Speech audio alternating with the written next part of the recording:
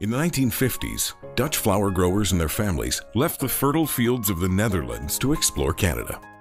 Many settled in the lush Fraser Valley, setting up greenhouses and flowering fields in the West Coast soil. Soon, their thoughts turned to marketing their flowers via Dutch auction. Let's celebrate and reflect on their journey to make BC a floral hub of North America. By 1962, a group of growers formed to become the core of the association. They were Nils and Eric Forsell, Ralph Fisher, Fred Jensen, Gerald Den Haan, partnering with Henk and Tom Vandermeij, and Bill Nieuwenhuizen.